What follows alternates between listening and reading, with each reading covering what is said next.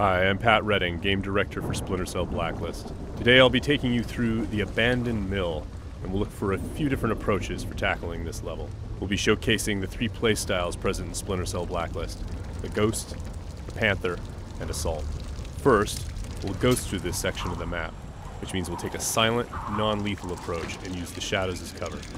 We can tell by the goggle glitch that there's a tech enemy nearby. This enemy jams our visual signal, rendering our goggles useless for the time being.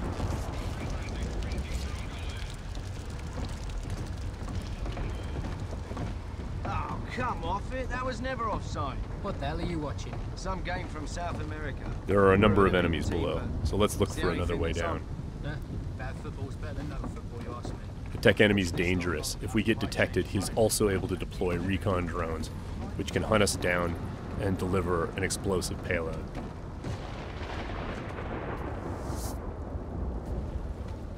Now that Sam is in the shadows, we can take out the tri-rotor safely and do some reconnaissance to figure out where that tech enemy is located.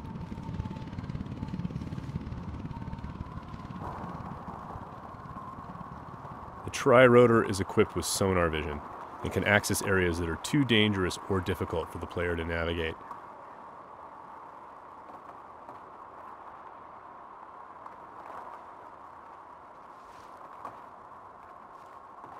The tri-rotor can also mark enemies that are out of line of sight, perform non-lethal takedowns, attract enemies, or detonate itself if things get messy.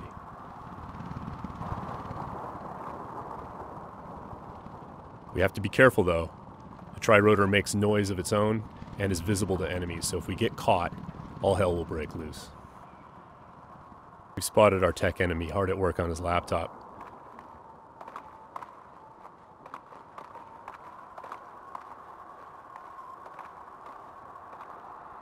Now we're going to use the sticky shocker to take him out. Of course, that's going to leave a telltale body lying around for the enemies to discover and get alarmed with. So we need to move quickly. What have we got here? What's that? One way for us to manipulate the AI is just to attract them outright with a whistle or a whisper.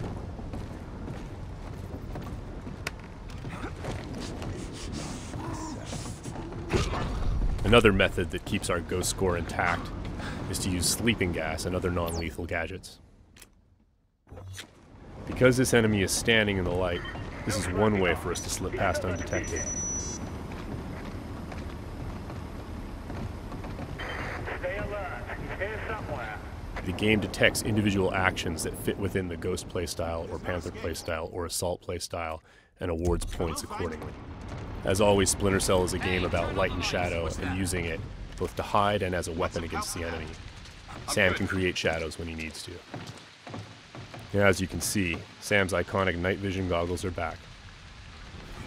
Our AI is dynamic, which means when they discover that things are disturbed or not where they're supposed to be, they'll come and investigate. Sometimes the player can use that for their own benefit.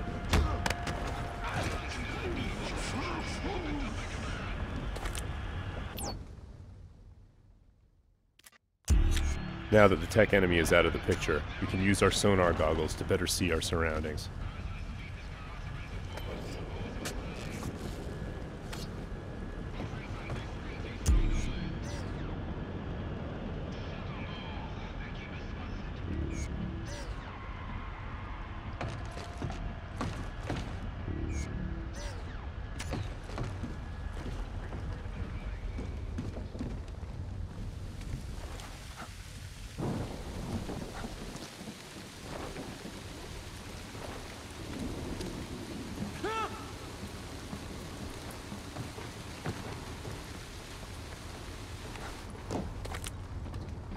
Still breathing.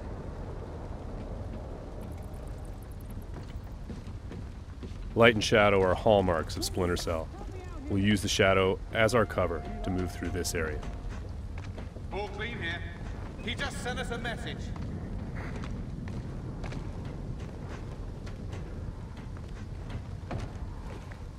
What's your back? We've got to be close. Come up now and I'll treat you gentle. I'm gonna sit tight right here.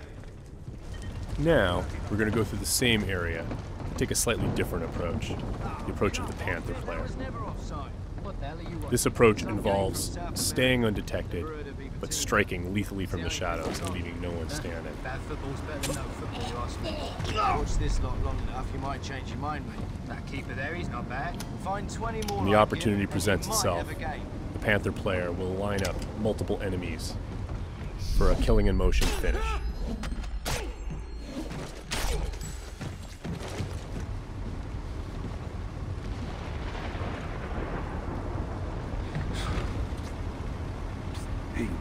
And as with the Ghost, it's still possible to attract and manipulate the AI. It's just the end result is a lot deadlier.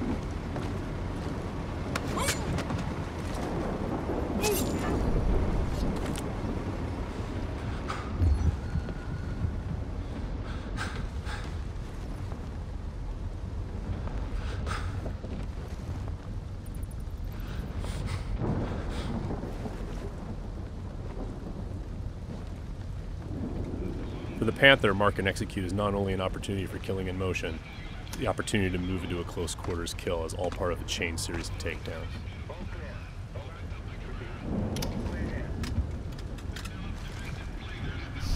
Drone is locked.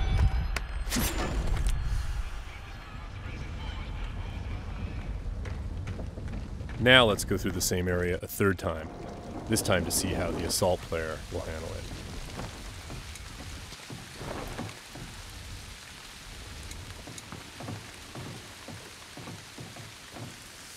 This player's all about taking kinetic action. They don't mind being loud, they don't mind being detected, because they know there won't be any witnesses left behind to say anything about it. We're going to be more aggressive with these guys here and see what happens.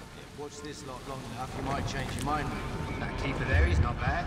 Find 20 more like him, and you might have a game. For the assault player, moving in stealthy into close quarters is just an opportunity to grab an enemy in human shield and use them to soak up some bullets when entering combat. That's not gonna help.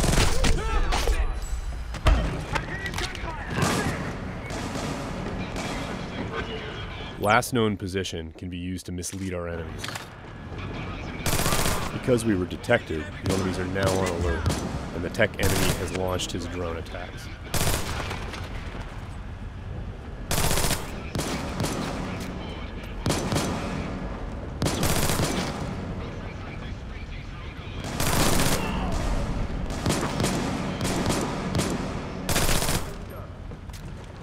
The gameplay in Splinter Cell is dynamic, meaning the AI gets a vote as to what happens next.